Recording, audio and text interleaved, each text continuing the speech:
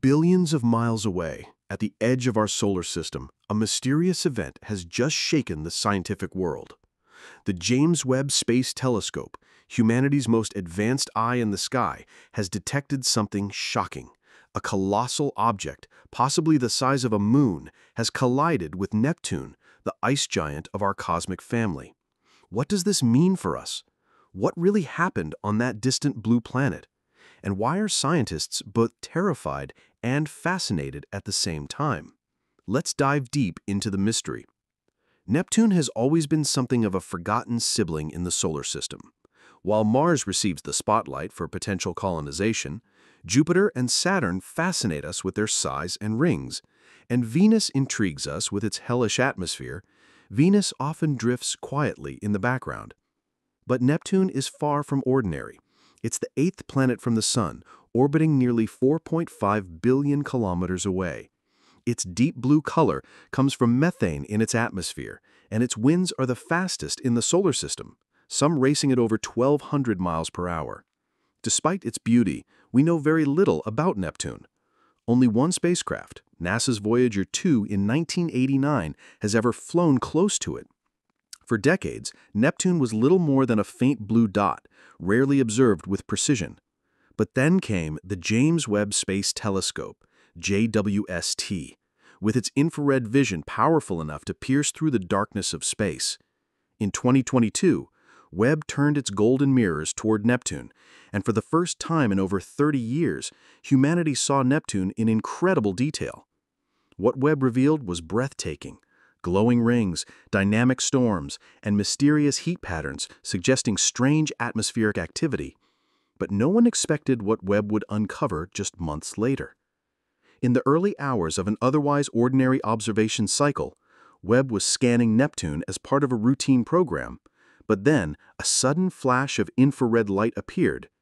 It was not from Neptune itself, but from above its clouds, a massive expanding plume. At first, mission operators thought it was a calibration error or cosmic ray interference. But when Webb's instruments rechecked, the data was undeniable. Something gigantic had just struck Neptune. The impact sent shockwaves through Neptune's upper atmosphere, releasing heat that Webb's infrared sensors immediately picked up. The glow was enormous, larger than anything expected. Within hours, the scientific community erupted. Messages flew across NASA, ESA, and observatories worldwide. Webb just caught something hitting Neptune. But what exactly collided with the planet? Here's where things get interesting. Neptune orbits in a region teeming with icy bodies known as the Kuiper Belt, a cosmic graveyard of frozen rocks, comets, and dwarf planets left over from the solar system's birth. Pluto itself lives here. Occasionally, objects from the Kuiper Belt drift inward due to gravitational nudges. But most of them are small, mere ice balls a few kilometers wide. Webb's data, however, suggested that the object striking Neptune was anything but small. Based on the brightness of the impact plume and the energy released, astronomers estimate the colliding body could have been 50 to 200 kilometers wide, potentially larger than some known moons. If true, this would be one of the largest planetary impacts ever directly observed in real time. To understand how significant this is, we need to look back in time. Planetary collisions are not rare in the universe. In fact, they're part of how planets grow and evolve. Earth itself bears scars of such impacts, most famously the one that formed our moon. Around 4.5 billion years ago, a Mars-sized body called Theia slammed into the young Earth, throwing molten rock into orbit that eventually coalesced into our moon. Jupiter and Saturn are constantly bombarded by comets and asteroids, their immense gravity pulling space debris inward. The most famous example is the Shoemaker-Levy 9 comet, which shattered and crashed into Jupiter in 1994, leaving Earth-sized scars on its atmosphere, visible even through small telescopes. But Neptune? No one had ever witnessed such an event there. For decades, it had remained silent and unbothered. Now Webb was telling us a different story. The outer solar system is far more active and dangerous than we thought. When the object slammed into Neptune, it likely exploded high in the atmosphere before reaching the deeper layers. Unlike rocky planets such as Earth, Neptune doesn't have a solid surface. It's an ice giant with layers of hydrogen, helium, water, and exotic ices. The impactor probably disintegrated violently in the upper atmosphere, releasing enormous heat and energy. But here's the astonishing part.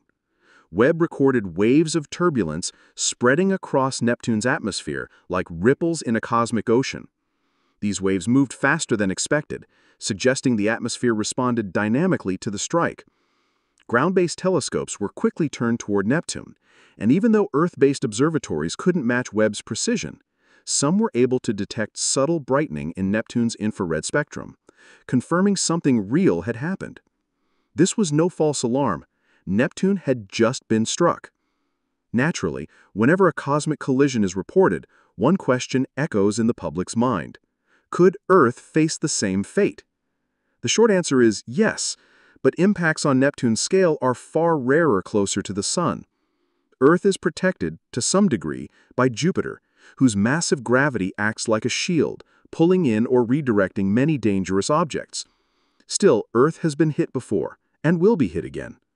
The difference is that Neptune's impactor came from a region of space far beyond Earth.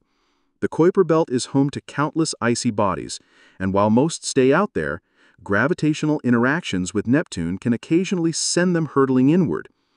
Ironically, Neptune itself acts as a cosmic shield for the inner planets, absorbing blows from massive objects that might one day wander closer to us. In a strange way, Neptune may have just taken a hit for the entire solar system. But scientists aren't satisfied with just confirming an impact. They want to know exactly what hit Neptune. Was it a rogue comet, a wandering Kuiper Belt object, or something stranger? Webb's spectrographs captured faint chemical signatures in the expanding plume. Early analysis suggests water ice, methane, and ammonia, common in comets and icy bodies. However, there was also something unusual: traces of heavier compounds not typically found in small comets.